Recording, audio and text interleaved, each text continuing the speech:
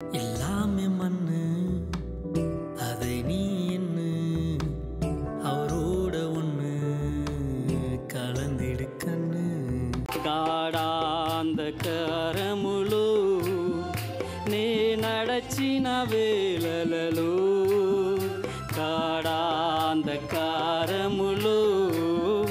నే నడచిన వేళలలో కంటి పాపవలె నన్ను కునకాక కాపాడును కంటి పాపవలె నన్ను కునుకాక కాపాడును ప్రభువైన యేసునకు జీవితమంత పాడెను ప్రభువైన యేసునకు జీవితమంత పాడెను జడియను బెదరను నా యేసు నాతో ఉండగా చెడియను బెదరను నా యేసు నాతో ఉండగా.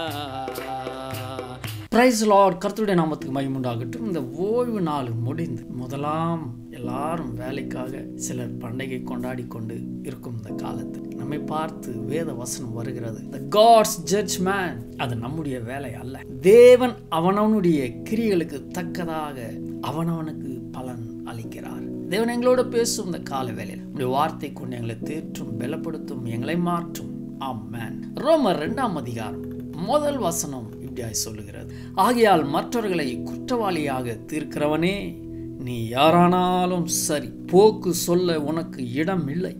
நீ குற்றமாக தீர்க்கிறவைகள் எவைகளோ அவைகளையே நீயே செய்கிறபடியால் நீ மற்றவர்களை குறித்து சொல்லுகிற தீர்ப்பினாலே உன்னைத்தானே குற்றவாளியாக தீர்க்கிறாய். ஆல்மோஸ்ட் நம்ம எல்லாம் செய்து கொண்டு இருக்கிற காரியம் அது குடும்பத்திலிருந்து ஆரம்பம்.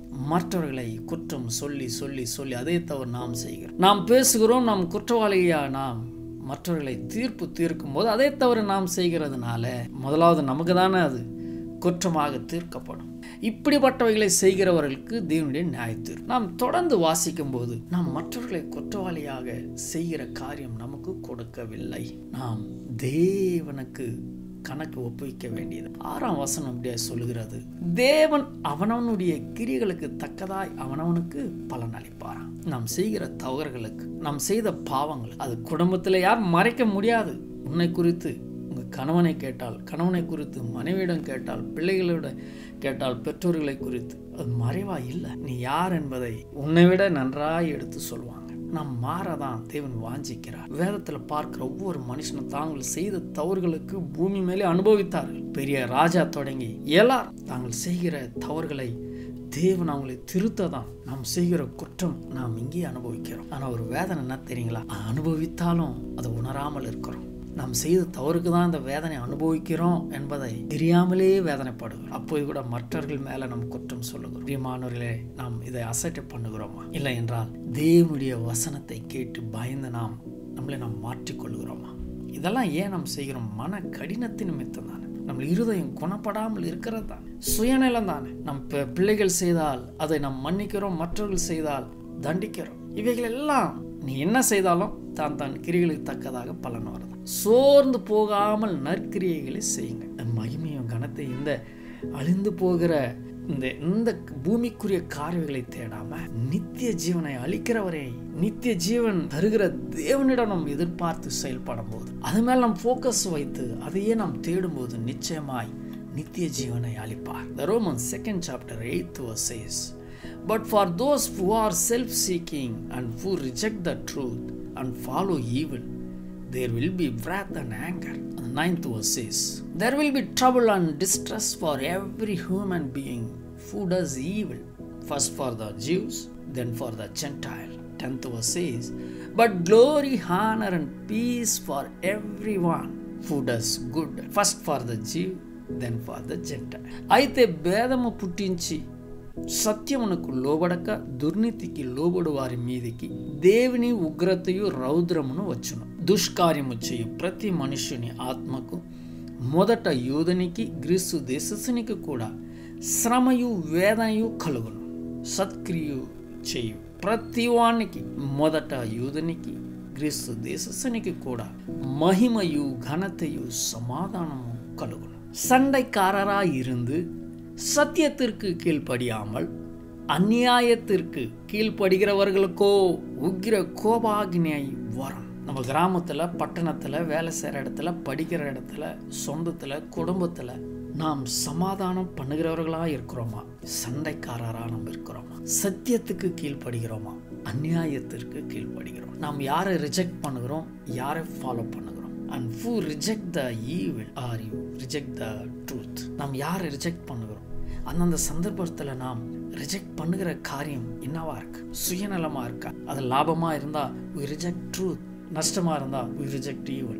இந்த யோசனைக்குள்ள நாம் இருக்கிறோம். அடுத்த வசனம் சொல்லுகிறது, முன்பு யூதரிலும் பின்பு கிரேக்கரிலும் பொல்லாங்கு செய்கிற எந்த மனுஷ ஆத்துமாவுக்கும் உபத்திரவமும் வியாகுலமும் உண்டாகும். யாரெல்லாம் உபத்திரவத்தில், வேதனையில் சமாதானம் இல்லாமல், முதலாவது அவர் ஊழியம் செய்கிற நமக்கு தான் முதலாவது ஃபர்ஸ்ட் ஸ்டார்ட் வித் சர்ச்.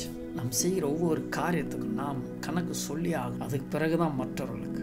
எந்த மனுஷன் அநியாயம் செய்கிறானோ அவனுக்கு ஆத்மாவுக்கு உபத்திரவமும் வியாகுலமும் உண்டாகும். நீ நன்மை செய்தால் எவன் நன்மை செய்கிறானோ அவனுக்கு அதுக்கு மாறாக மகிமையும் சமாதானமும் கனமும் உண்டாகும். ஒருவேளை இதுக்கு மாறாக இதை வைத்து நீ டிசைட் பண்ணலாம், நமக்கு சமாதானம் இல்லையா, நம்ம வேதனையோடு கவலையோடு கண்ணீரோடு இருக்கிறோமா, அப்போ நாம் என்ன செய்து கொண்டு இருக்கிறோம்? ஒருவேளை நீ தேவனுடைய மகிமையும் கனமும் சமாதானமும் பெற்று இருக்கிறாயா, நீ என்ன செய்து கொண்டு இருக்கிறாய்?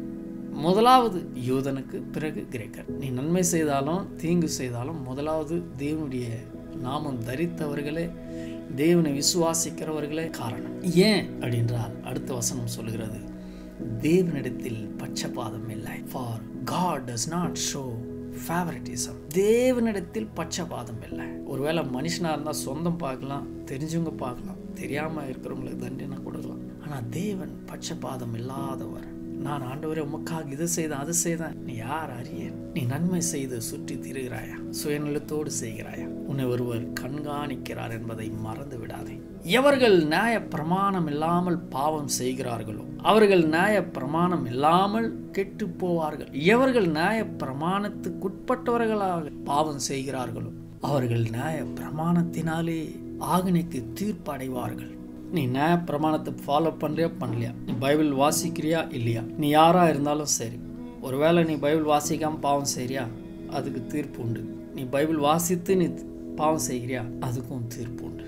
ஆனால் இதில் மிஸ் ஆக முடியாது என்பதை நம்ம கிளியராக நாம் தெரிஞ்சுக்கணும். அன்றையும் நியாய பிரமாணம் இல்லாத புறஜாதிகள் சுபாவமாய் நியாய பிரமாணத்தின்படி செய்கிற போது நியாய பிரமாணம் இல்லாத அவர்கள் தங்களுக்கு தாங்களே நியாய பிரமாணமாக இருக்கிறார்கள். நம்மளை விட நல்லவங்க இருக்கிறாங்க, நாங்கள் பரிசுத்தவான்கள், நாங்கள் தேவனுடைய வசனத்தை கை கொள்ளுகிறவங்களும் சொல்லுகிற நம்மை காட்டிலும் வெளியில் இருக்கிறவங்க நன்மை செய்கிறாங்க, நல்லவங்களா இருக்கிறாங்க. 16ஆம் வசனம் சொல்லுகிறது, என் சுவிசேஷத்தின் படியே தேவன் இயேசு கிறிஸ்துவை கொண்டு மனுஷருடைய அந்த ரங்கங்களை குறித்து நியாய தீர்ப்பு கொடுக்கும் நாளிலே இது விளங்கும். இப்போ இது நாம் புரிந்து கொள்ள ரொம்ப கடினமான காரியம். ஒரு நாள் விளங்கும், அவர் நியாயம் தீர்க்கும் போது, அவர் நியாயம் தீர்ப்பு கொடுக்கும் போது நமக்கு சான்ஸ் இல்லை மனம் மாற. அதனால இப்போ இதே நம் மனம் திரும்புவோம், நல்லவங்களா இருப்போம், நன்மை செய்வோம், மற்றவர்களை நாம் தீர்ப்பதற்கு முன்பதாக அதே தானே நீயும் செய்து கொண்டு இருக்கிறாய். தேவனுடைய தீர்ப்பு, அவர் பட்சபாதம் இல்லாதவர், அவர் அவனவனுக்கு கிரியத்தக்கதாக அவர் பலன் அளிப்பார். தேவனே, இந்த கால வேளையில் எங்களோடு பேசினதற்காக நன்றி செலுத்துகிறோம். எங்களுடைய இருதயத்தை மாற்றுங்க. இந்த வேத வசனம் எங்களுக்குள்ள கிரியை செய்ய, தீர்ப்பு சொல்லும்போது அது நாங்கள் இந்த வசனம் ஞாபகத்துக்கு வர எங்களை தடுத்து நிறுத்த ஒரு பலனாய் மாற்றுவீராக. இயேசுவின் நாமத்தினால் பிதாவே, ஆமென்.